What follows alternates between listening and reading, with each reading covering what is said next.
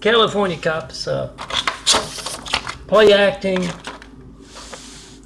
She set up Utah, I believe. Who knows? They're just play acting, sucking on little Chinese, you know what. Anyway, Latif is worried about Abdul. He's in Saudi Arabia and he hasn't checked back in. He went over to America to pick up some harem girls that they have found. The Mormon cult perverts case in neighborhoods, one of the only ones home are the kids after school. And he hasn't seen them. He hasn't come back.